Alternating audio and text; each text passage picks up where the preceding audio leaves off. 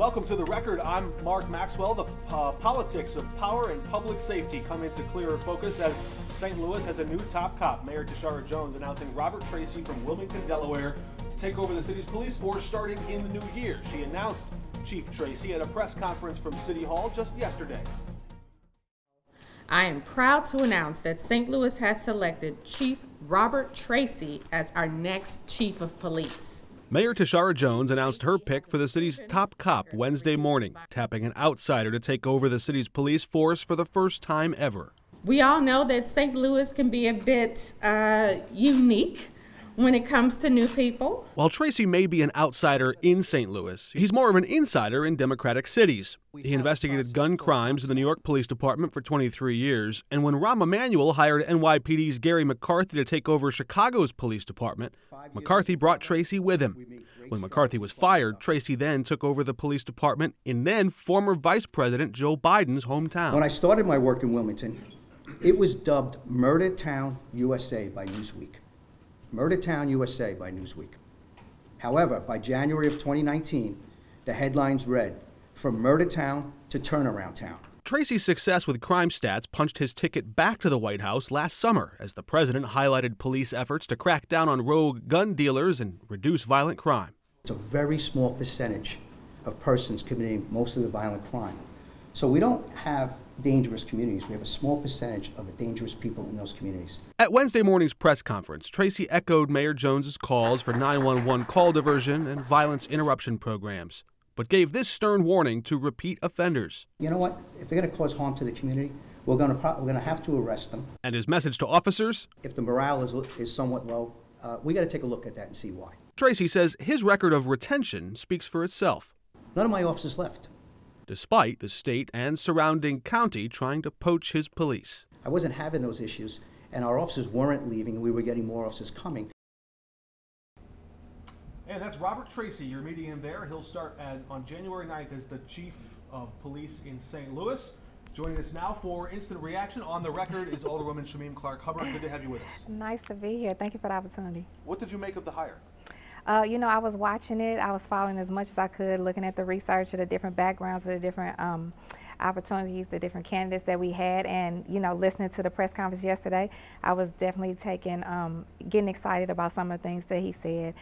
One of the things that stood out most to me is that he said he would be an ally with civilian oversight here in the city of St. Louis. As you know, I worked hard along with my colleagues to pass Board Bill 47 as amended that was about civilian oversight, and now we're doing 137 in response to the lawsuits from the police departments. So right now there is not the form of civilian oversight that you would like to see in the city, and there is a legal challenge as well. What is the latest expectation on that?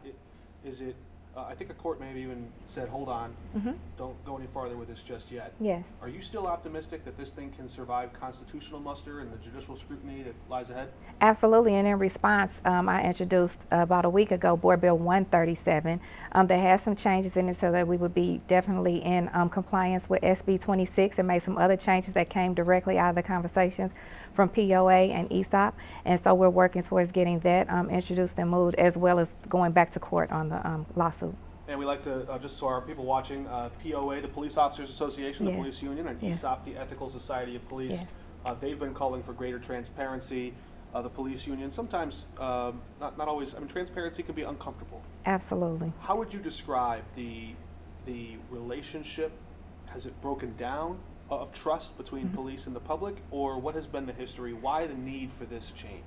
Well, we know the history. This work started over 20 years ago, long prior to my tenure here at the board, and this was just a continuation to build capacity in the already existing Civilian Oversight Board. I think that the people that we have in place now are going to make all the difference with Commissioner Brumman and the board that we'll get in place with this.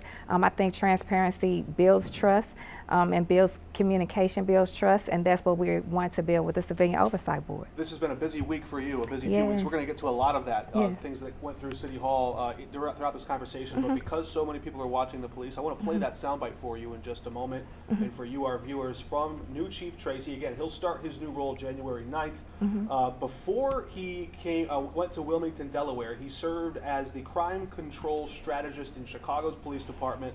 Before that, he served alongside Gary McCarthy in a senior post in the New York Police Department, and we asked him about that civilian oversight. That's something that Chicago has pushed for, New York has pushed for.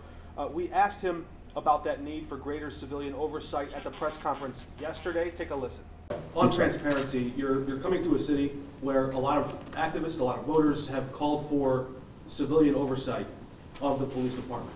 Transparency can be uncomfortable, but what is your attitude toward civilian oversight specifically, and will you be an ally to those people who feel the police department could have more oversight from the people who live here?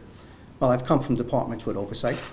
You have to work with them. You know, if you want to build a community trust, you know, a working relationship. The one reporter talked about some things that might have been in conflict or not having a great relationship. I come in from the outside.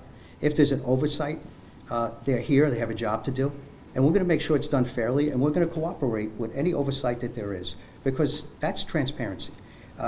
You got to make sure that the people trust us and they trust the system that's in place. What I am is a fair man. I will make sure investigations are done fairly, and I will cooperate and my officers with any oversight that's needed to make sure we can build trust. There you have it. Build trust is his goal, but I want to put that soundbite that you're hearing, his best ambitions, his aspirations on day one, side by side with some criticism from the city council president where he comes from in Wilmington, Delaware. Take a look at this quote from Ernest Congo, who is the city council president in Wilmington. He says Chief Tracy, quote, has demonstrated resistance and a pattern of failure to provide information when requested, including any ideas to increase communication, transparency, diversity, and police reform. Now, I'm not going to ask you to evaluate or pass judgment on the allegation made there. But I will ask you, if that behavior described there occurs under his watch in St. Louis, what will happen? He will absolutely, and I 100% feel that he will be held accountable. I mean, I'm sure he came into a climate that he knows already has this at the forefront, already has the idea of true civilian oversight, but also true support of the police department in his foresight. So I think that I can't, again, speak to that person's perception or whatever made them feel that way, but I'm a little bit more optimistic in some place, sometimes to a fault, that I believe that he did his research as well as we did, and that he'll come here with an open mind.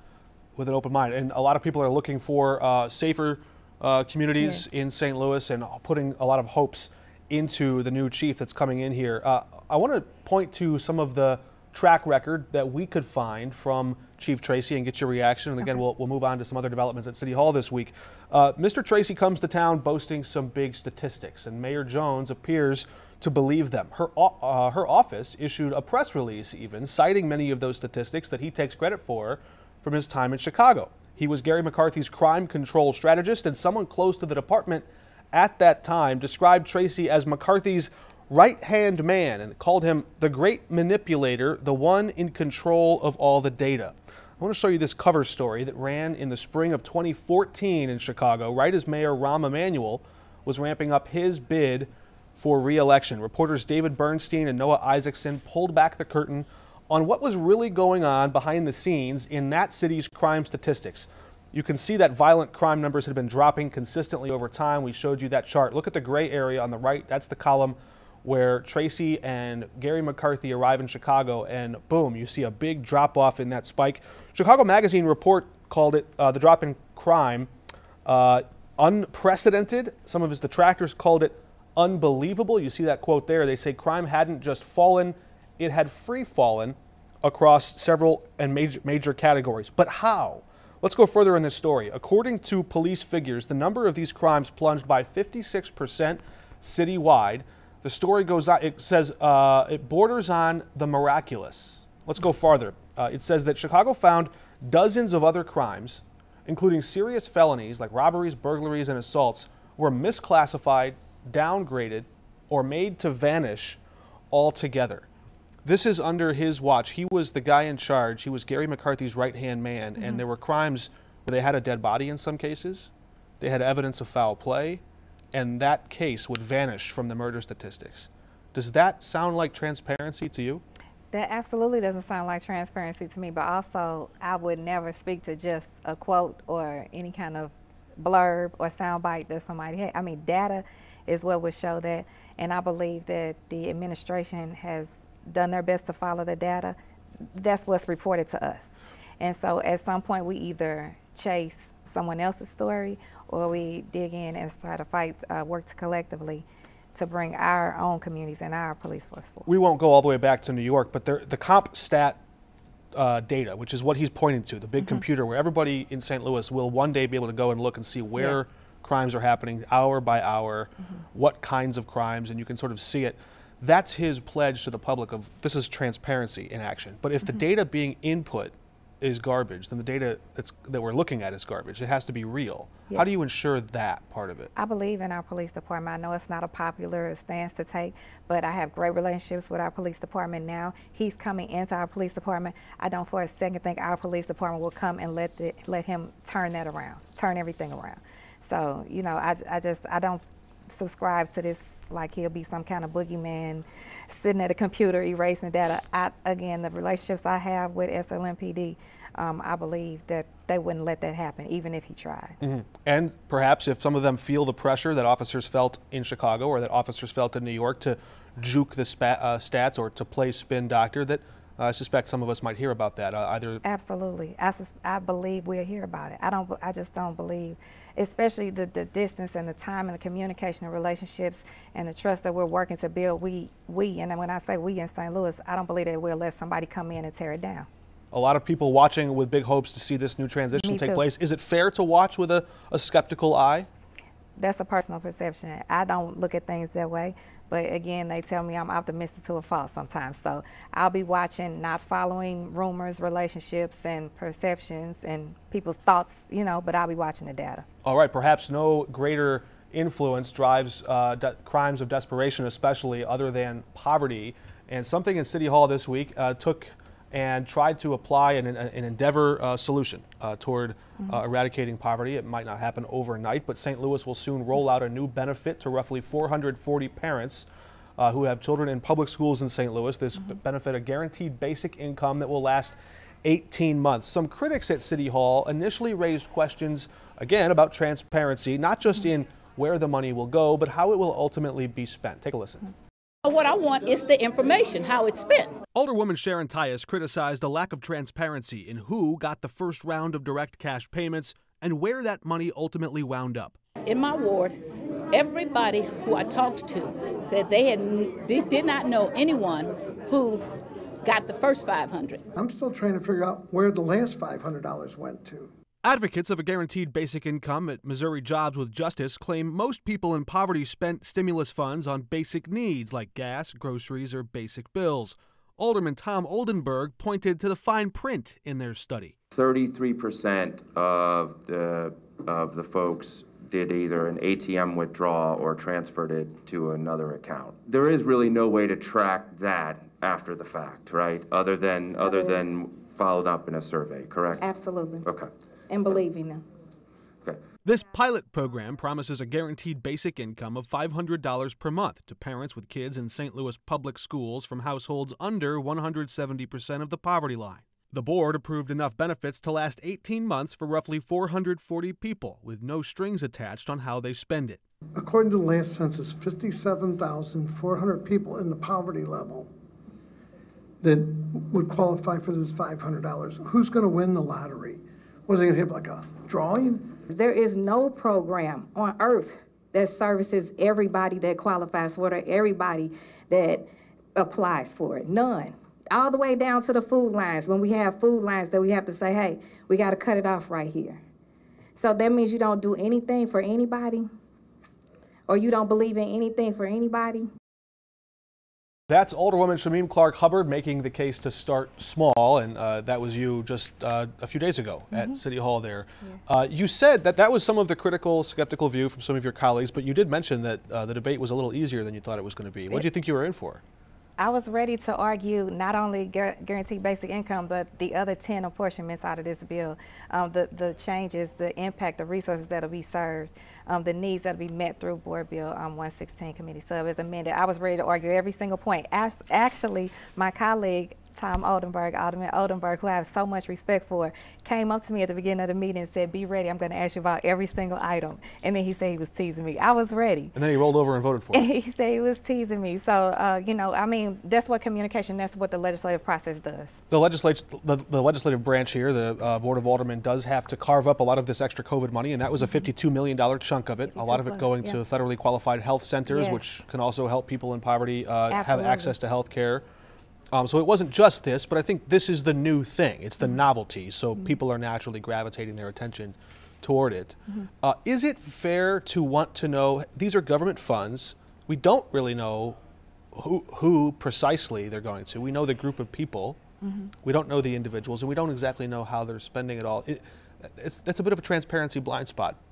Other benefit programs are very carefully regulated, and other benefit programs sometimes even have fraud in them. How do you get at that in this case, or do you just not worry about it? Well, personally, Mark, I don't worry about it. I believe in guaranteed basic income because I know what an extra $500 could do for a family's bottom line. And I do not think I'm in any role or position to judge how a family would choose to provide for their family through that $500 payment. Hey, do they follow where the food goes? Do they follow if somebody throws the food away or takes it to somebody else or puts it in their own pantry? Do they follow any other I mean, precisely when you think about it, it's really kind of nannying is a word that I've heard used to say this person or this family that clearly qualifies for this, might I add, they are working families. You have to be a working family to make this meet the threshold or not meet the threshold, which is why you qualify.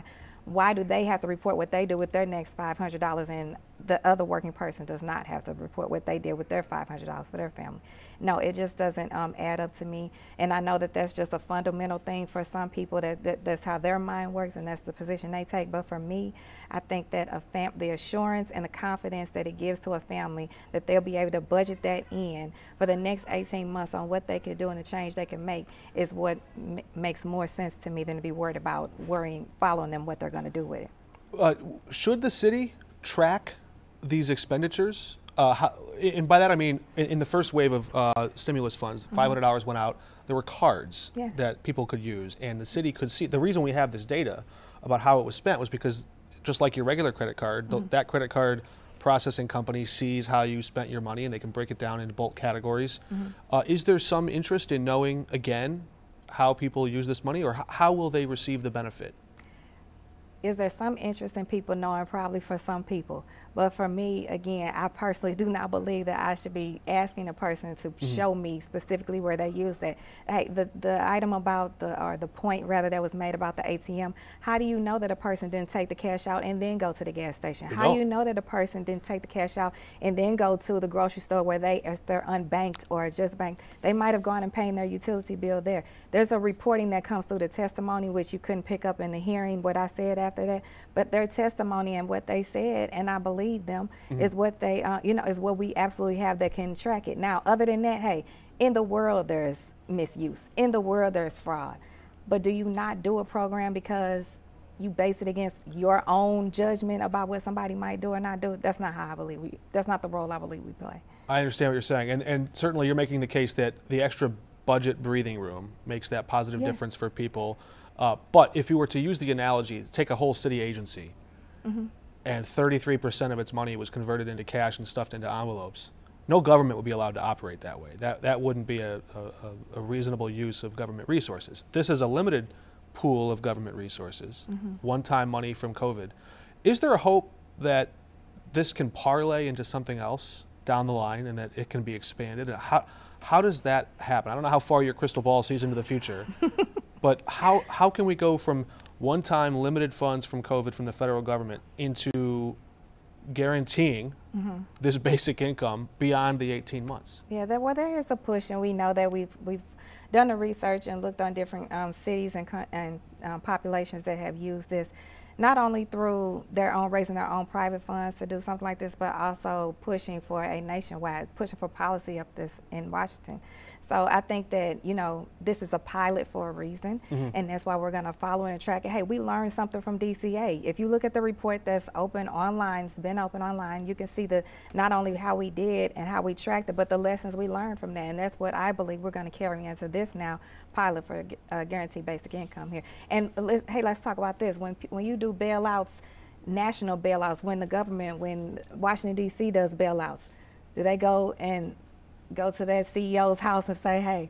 let me see that checkbook. What did you do with that? What did you do with it? So how are you now going to go into these people's household for $500? That's going to make what I believe, what I know for sure, a difference for them. Yeah, right. There's the question about stock buybacks. There's a lot of questions in the financial system about how people reap the rewards. This would be a way of reaping the rewards from the different end of the economic ladder, so to speak, if there were a tiered system, I suppose. Right. But perhaps that's part of the point. Right. These are taxpayers. You know, this whole we're throwing money away for people that don't pay tax. They meet a threshold because these are working families, and they either meet or are under the threshold, which is what makes them applicable for this tax money. That, hey, if we didn't have them in this city, we wouldn't have applied. We wouldn't have been able to get this much money anyway. When you were previewing this debate just a few days before the vote, you suggested that these people who receive this benefit will have to report it as income, but it's so early yet we still don't know if the federal government or maybe the state government might give or grant a waiver so that while yes they report it as income, they don't have to pay taxes on it. We don't really know that yet. What do you tell people in that position who might be banking on that extra $500 or hoping to win it? Should they have to pay an extra? Is it going to be $350 take home after the 500, or is it going to be the full 500? How do we know that? We don't know that yet. You're right, but we are working with benefit indicators and different people that'll be in place to watch and follow that, so we can go forward. But look, I'm a mother of 5. The $250 I got during the pandemic made a difference to me.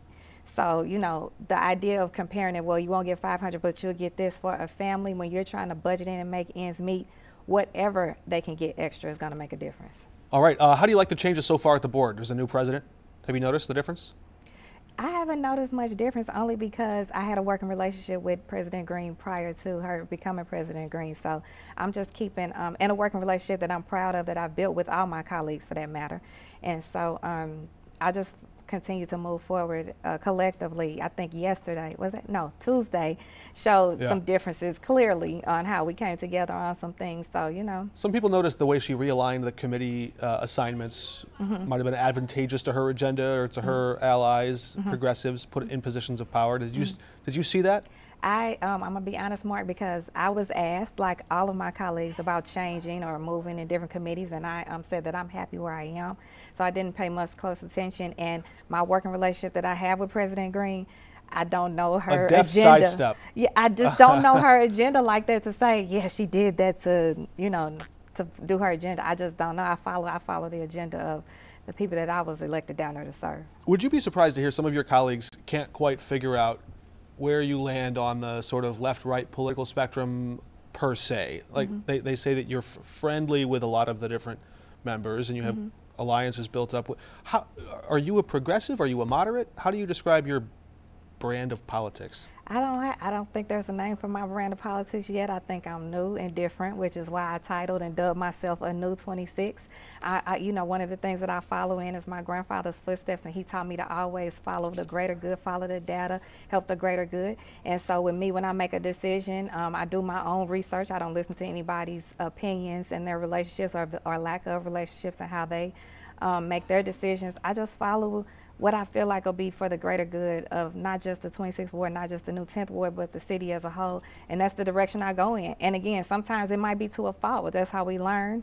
You know, how we learn and how you build up your relationships. What I am is honest and open and communication. And I know that even though I like being around people that I don't agree with, because people that you agree with sometimes become fake cheerleaders. But when you have people around that you are not in agreement with all the time and you all come to the middle, that's where change happens. disagreement, but not disunity. Some Absolutely. sort of progress. That's a good, I might use that, Mark.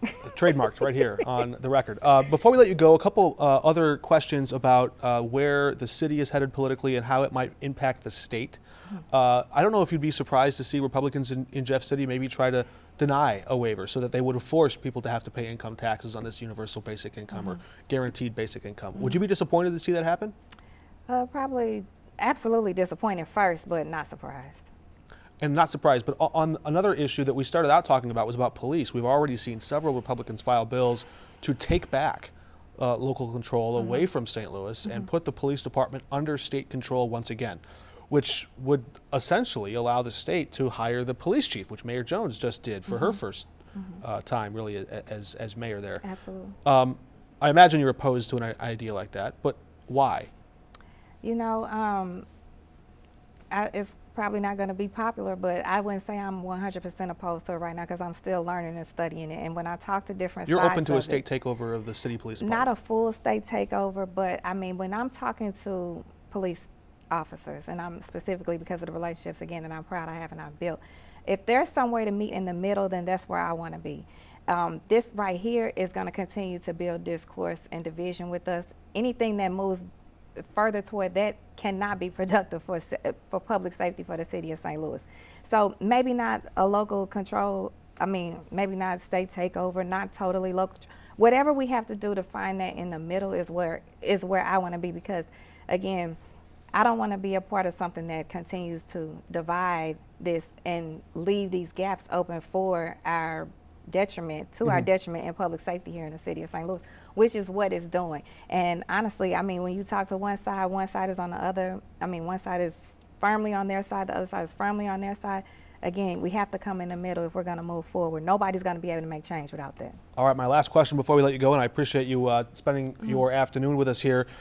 You have 27 colleagues in the Board of Aldermen right now, 28 if you include the president. You will soon have just 13 if you win re-election in the spring. When I win. When, she says when.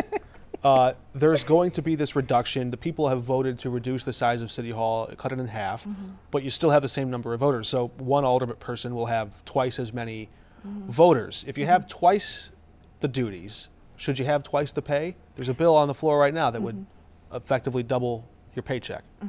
I'm not sure that's the magic number, but personally, I think with anyone that advocates for their job, for their livelihood, an increase is necessary when you're going up to your point, double the people and double the people that you'll have to serve. I mean, I don't know what people see on the outside looking in if they don't believe that all the persons should be paid or not paid or a lot of them get have an side increase. jobs. Yeah, well, some of them have side jobs, but speaking for myself, that I had one and didn't have one after the pandemic, and I know the difference. Even with a side job, the salary that the alderperson has now is not even a living wage for 2022. Right, we're talking about 33,000 roughly, I think, going up to 76 was the number I saw, and maybe it's not finalized. And that number is clearly not finalized, and whatever the number may be, I'm going to stand on it that the alder people deserve it when they're doing their job. And if you don't like the way, or you're not happy with the way your alderperson is doing their job, we have this thing called an election where you can vote them out. There we go. We'll leave it there. You'll have a thing called an election where you can vote them out. I mean, that's it. But it's a job, like everyone else has a job. And who would not advocate for their value in their job and their work? Alderwoman Shameem Clark Hubbard, thank you for joining us on the record. There's a lot more to come as we close down 2022, some of the top political moments of this year, and as we get closer to those inaugural events in Illinois and Missouri. All of that coming up in our next episodes of The Record. But until then, we're off the record.